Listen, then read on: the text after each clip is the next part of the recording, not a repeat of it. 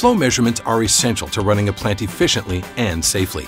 There is an array of flow measurement technologies available, including conditioning orifice plate technology. Emerson's conditioning orifice plate is a differential pressure flow meter operating on the same principles as other DP producing devices. Traditionally, DP flow measurements have been made with a single hole orifice plate. In a conditioning orifice plate, there are 4 holes that are equally spaced in an annular ring in the plate. The 4 holes help condition the irregular flow profiles caused by upstream disturbances, which can result in swirling effects. The 4-hole geometry reshapes the flow profile across the entire pipe so that you get a more stable measurement. This unique design makes it possible to measure more accurately with less straight run.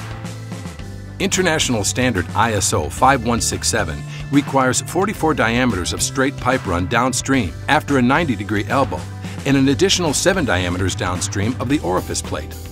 Often, that amount of straight run will not be available, especially in larger line sizes. For the same upstream disturbance, conditioning orifice technology only requires 2 diameters upstream and 2 diameters downstream. Additionally, conditioning orifice technology allows for installation to occur at locations where standard orifice plates could not measure accurately.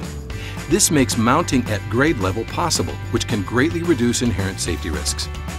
Conditioning orifice technology is available as a compact flow meter or paddle style, either of which easily retrofits existing orifice plate installations. Conditioning orifice plate technology can easily be applied to a variety of applications, including steam, gas, and liquid processes, utilizing the wafer-style integrated flow meter.